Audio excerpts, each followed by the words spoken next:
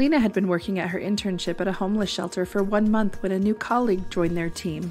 One day while working together, the new coworker begins to gossip about their coworkers, laughing and mocking them. This catches Lenna off guard, especially since there are clients within hearing distance and she doesn't know what to say. She tries to ignore the coworker and hopes that she gets the hint. The next day, Lenna and the coworker end up working together again for a bit of time. The coworker starts to talk unkindly about one of their teammates that has been having a rough time, and Lenna immediately stops her. She politely but firmly says that she does not want to hear gossip about their coworkers, and that talking like that will only lead to someone getting hurt and it's not professional.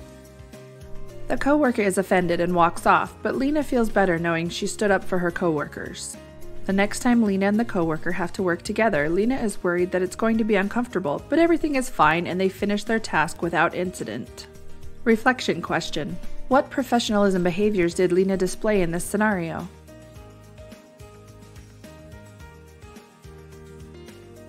A few years later, Lenna works at a mental hospital in the area as a shift lead. One day, a relatively new team member starts talking badly about one of their patients. Lenna takes the team member to the side and talks to him about being professional in their workplace. Reflection question: how did Lenna's internship experience help prepare her for her career?